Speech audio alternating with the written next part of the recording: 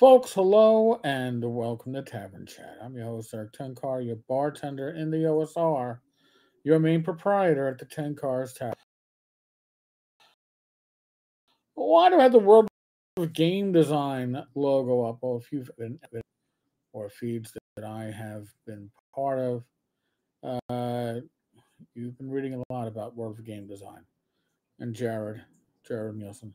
So, uh, I have a history with Jared that goes back to 2017.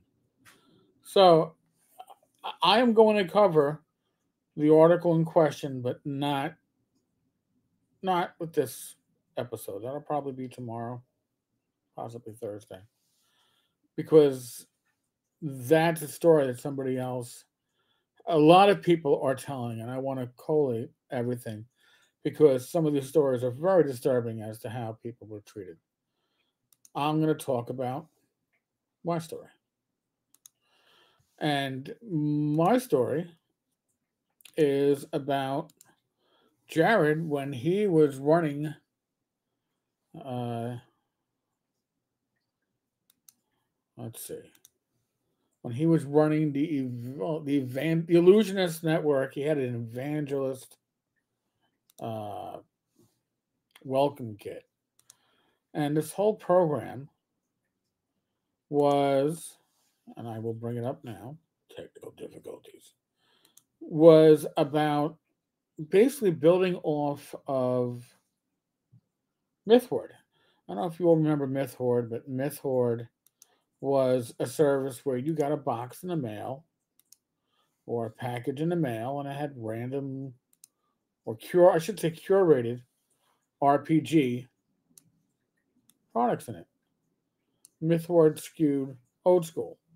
Well, Jared and his Illusionist network bought out MythHorde and decided that they wanted to do themed equivalents. Made sense. So in early 2017, I believe it was April, Jared reached out to me about curating a Tenkar's Tavern box. And I was newly retired. I was retired for a year. In the NYPD, your first couple of years' pension is actually reduced by 10% until your numbers are finalized. And finalization can't start until your current contract for your union is up, and mine wasn't up. So I was having a significant portion of my pension withheld. Got it later.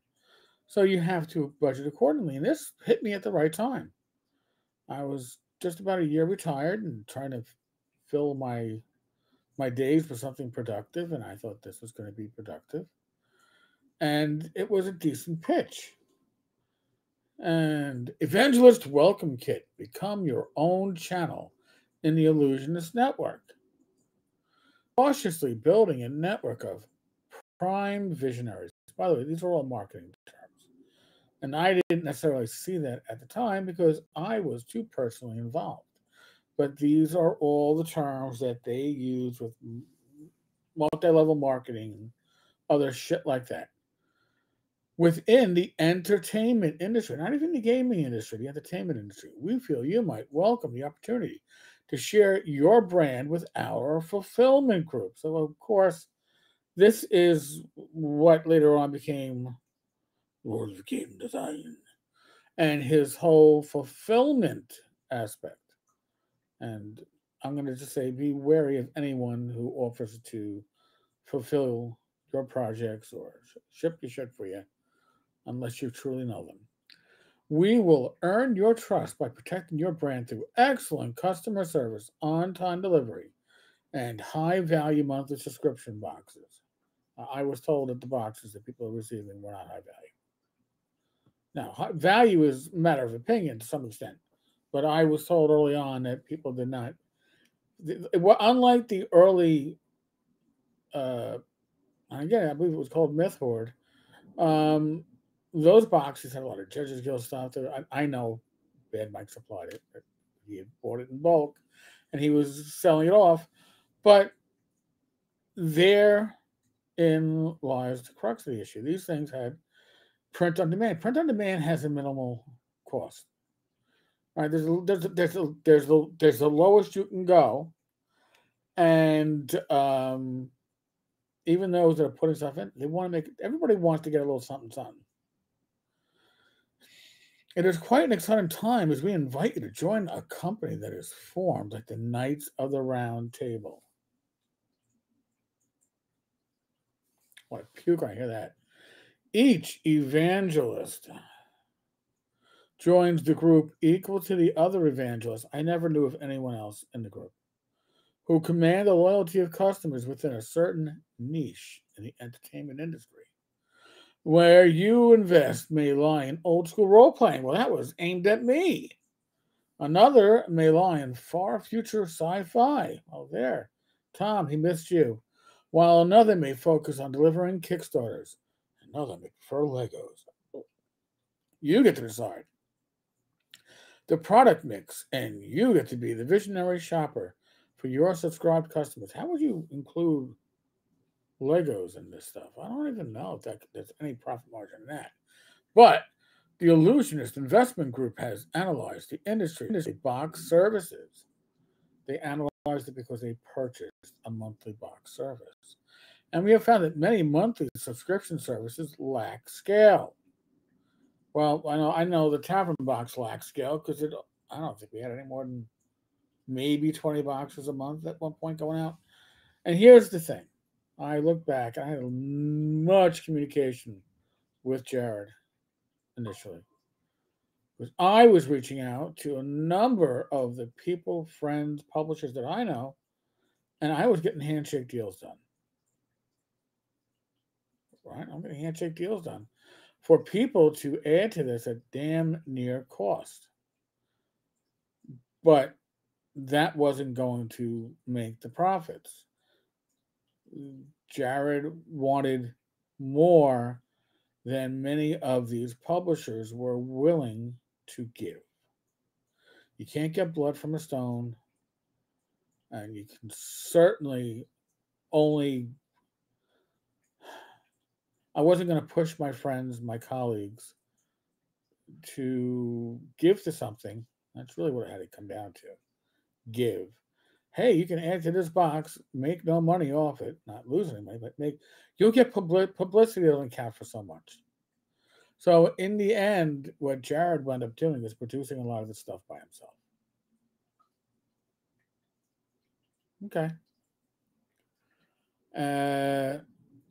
Not necessarily a great thing, but it is a thing. This means that you, the evangelist, you have no burden of operations. You recommend monthly products and you get money. Well, I recommended products. We couldn't get the deals done because, again, he was looking, in my opinion, to get stock at less than initial cost. In other words, you have leftovers. He wanted your leftovers. He didn't want. I was getting people who would have added product for $1 over the POD cost, but he didn't. Here's the thing, too. From what I recall, he didn't want to use a POD service. He wanted to print this stuff himself, get the file, get permission, and there was no indication of the limit of how much he could produce. And I don't remember what the deal was between him and those that were giving product to the cause, but something tells me they weren't getting paid per item. They were getting a flat rate. So there were some issues. In retrospect, I should have seen more. But like many, you see the pitch, and although there's that warning in the back of your ear, and I had that in my head, that you know what, I feel like I'm dealing with a used car salesman. No insult to used car salesmen. I'm sure there's some honest ones. I've met some honest lawyers. Thank God. But this whole thing was shady. We analyze the margin requirements and assign a target cost of goods sold, and then we handle all the fulfillment to deliver monthly product mixes that hit those targets. Well, that's awesome and great. But I wasn't able to pitch anything and say, hey, folks, I curated this. I had not going to be in anything. I was as surprised as any of the subscribers were. How do you make money? Direct revenue share from your channel, indirect revenue from the Central Success Sharing Fund, and affiliate commissions when you refer customers. This was all sold as an opportunity to make a noticeable amount of additional income, which at the time I was like, well, I could use, and I had the time, right? I can make these phone calls, I can make these emails, I can make these PMs, I can make this work. It's hard to make it work when the communication wasn't there, because it was quickly seen, in my opinion, that my community was already probably subscribed to Mythward. They weren't looking, some people did, but most people already were part of a subscription service. And by the way, these subscription services, they come and go. I was one for RPG magazines, like out of print ones. I don't think I've gotten one since early summer.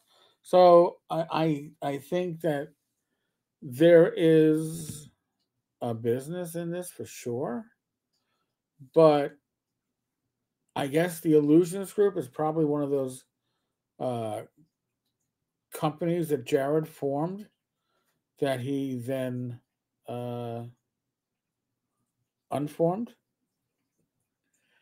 I don't think it's still. I don't think it's still in existence. Let me let's do something live here, because this is the whole pitch you're seeing on the screen. Okay. And again, the emails going back between Jared and I are numerous, a couple of dozen, but literally nothing much happened with it. But there is a. Oh yeah, here we go. Who to contact? Illusion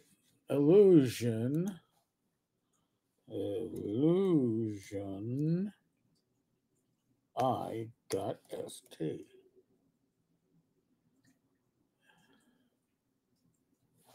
It would help if I spelled it right. ILLUSIONI.st.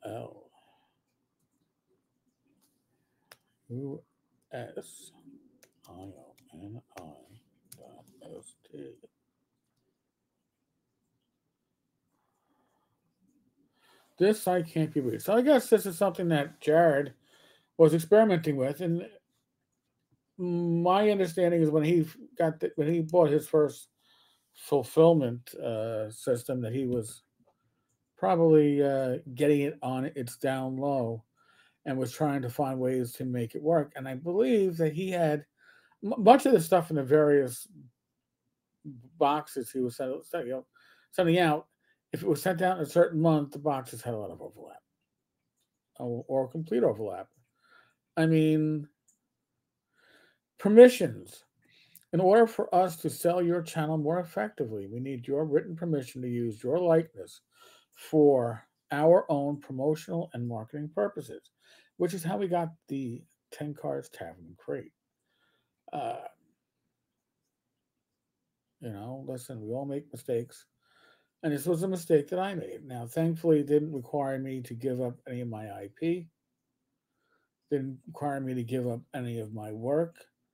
Others, that's what he was shaking people down for, with the promises of a job. Like I said, I'm going to comb through YouTube, and I am going. The original article, by the way, will cost you $1 to read it. I will link to it. I paid for it myself. It is sadly worth the read.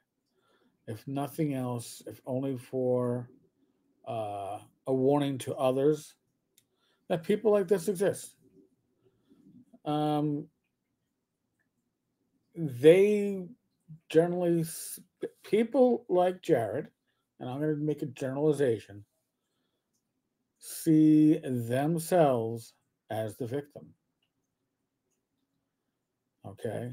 They are the victim, whether it's a victim of media coverage, whether it's a victim of circumstance, whether it's a victim of timing, whether they're the victim of bad partners, but they're always the victim. They're never the perp.